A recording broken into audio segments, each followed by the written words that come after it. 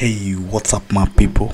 Welcome back to this YouTube channel, Mpesa Software YouTube channel. So if you're new, just subscribe and hit that notification bell to get all our latest uploaded video. Now in this tutorial I'm going to talk about a new API that has been brought up by Safaricom. It's recent, it has been added, and I've not included it in my tutorial, so we'll try to explain it and see how it can be applied for. So this API is called B2B Express Checkout. So if you're interested in knowing this, so this is the place to know about the B2B Express Checkout. So before we proceed, I would like to introduce UMS Academy. This is an academy that I'll be teaching my course in, my premium course, which I'll be creating premium, which will be explaining more on what I teach on YouTube. So if you're new, just come up and sign up, and if you're interested in our live online class where we'll be including Google Meeting, so you can pay, I can explain further on Mpesa SDK push, QR code with PHP, then here Mpesa C2B with PHP, then Mpesa B2C with PHP. So go in love and implementing, so you can check the dates which are there.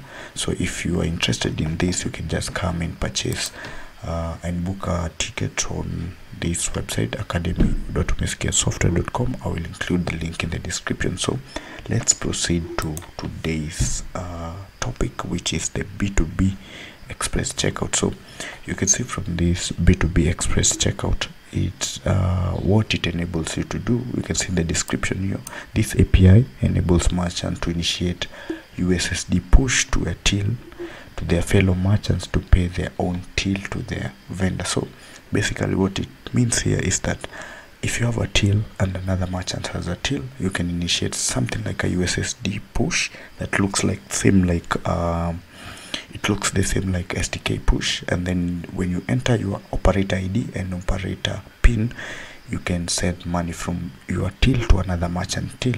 So this is the documentation here. You can see they have explained it on how it works, so you can come and read more information about here. And what I've liked about this API is that they have shown how the physical how it will work physically. So you can see from here, when you initiate the push or when you run the code, it will state that you are about to send 70 shilling to a vendor to pay with reference. That reference is a random generated so that you can identify transaction. Then when you enter the operator ID and then click send, then you will enter the operator PIN for your till. Then after that you will confirm by entering yes, and after that you will already move funds from your till to the merchant that you want to pay to. So from this, these are the request parameters for, and then first the request URL for this API is this. Then the request body, it will include primary shortcode and then receiver shortcode. So you can see the description that the primary shortcode, this is the debt party, the merchant organization that is sending the money. So this is where you enter the till that wants to send money, then which will receive, you enter the receiver shortcode, then the amount you want to pay, then the reference of the payment. You can set callback so that you can get that after payment. Then you can enter here random ID, then the vendor name, so you can write the name of the till, then you can send. So this is the response request that you will get if it is successful.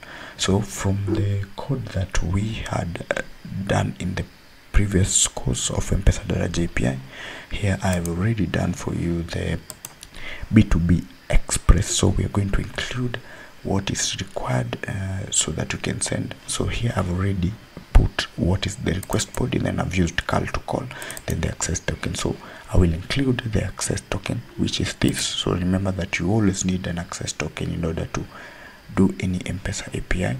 So what I'm going to come to is something like this dynamic QR code. Then I'm going to copy this, then come to this Mpesa Express, then include the access token, because we will access this variable from this file, which is access token, so that we can carry. Then we need to include the primary shortcode and the receiver shortcode. So in order to get this, don't come and enter this, the one that they have written here. You can see here and here. So what I'm going to do, I'm going to simulate this API so that I can get what they enter while what the primary shortcode and the receiver shortcode, which is also here, but I can just come and copy here. Then I'm going to come here, then paste it there. Then I'm going to copy this receiver shortcode. So let's wait. Then I'll copy this receiver shortcode from here. So the receiver shortcode, then I will enter here the receiver shortcode. So this is what will this is the primary shortcode where I'm moving money from. Then this is what the shortcode that will receive the money after sending it. So in order to get a successful response, we need to check so that we can know if we have the successful response. So here you can see here, so this getting this response body, which means that we have a successful response. So let me come here and open localhost, then write Mpesa DARAJA API. So this is for access token. This is for access token. So here the access token here. Yeah, and then I will do this B2B express checkout. So when I reload, we will wait for it to do the request, then we'll get the response body by echoing here the response here, so that we can see. So let's wait it to load, then we'll see the request body. So here it's the request body that we will get. Now there is the response that we'll get after doing it. So you can see here it's USSD, it's successful. Then the header will be request ID, then this with the timestamp there, and the operator name, which is here. Then organization version, operation version is that, and that will mark the end of our express checkout. So if you want to apply it in production, I will show you also in my live course. I will show you on how you can put it to production and how you can apply and the use cases. So if you just want a good class and well explained, this is the course for you. So see you in the next video.